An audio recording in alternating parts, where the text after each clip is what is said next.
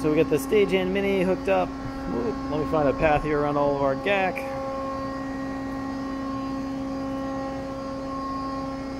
And that is running into a Vickers card.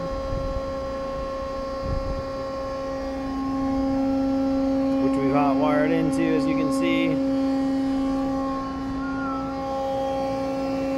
And then the Vickers card is driving a Vickers proportional valve.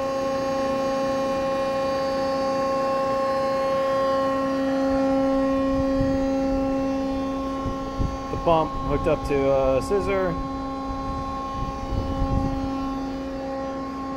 And for feedback, we're using a Unimeasure string encoder here. It's clamped on.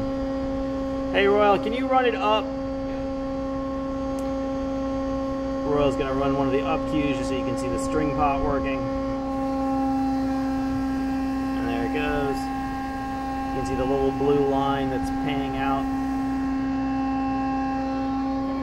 Thank you. As you can tell, we're a little limited on our downstroke because we were just gravity down and we don't have really any weight on this thing to speak of, so we can only go about 2 or 3 inches per second on the down, about 10 inches per second on the up with the pump that we've got.